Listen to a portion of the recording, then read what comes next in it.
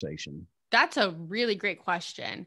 So it's going to depend on what type of business you own, but these are the questions I ask. And if you're hiring an ads manager, these are some things that you want to pay attention to that they're going to ask you, right? And that is, what's your monthly revenue? And that makes people uncomfortable sometimes, but if you actually are serious about scaling your business, that shouldn't be uncomfortable, because I want to see, the reason why I ask that is I want to see